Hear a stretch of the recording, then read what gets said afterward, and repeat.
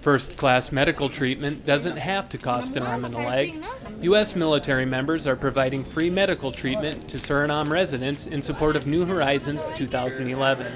Service members participating in the medical readiness training exercise specialize in family medicine, pediatrics, optometry, dental, dermatology, and pharmacy services. Local residents line up before the clinic opens and wait patiently to be seen for anything from blurry vision to skin disorders. The exercise allows medical staff to train in a unique environment while local residents take advantage of free health care. As far as the people goes, it's a good thing for the people. It's, these folks get to see, I don't want to say better educated physicians, but usually physicians with more experience.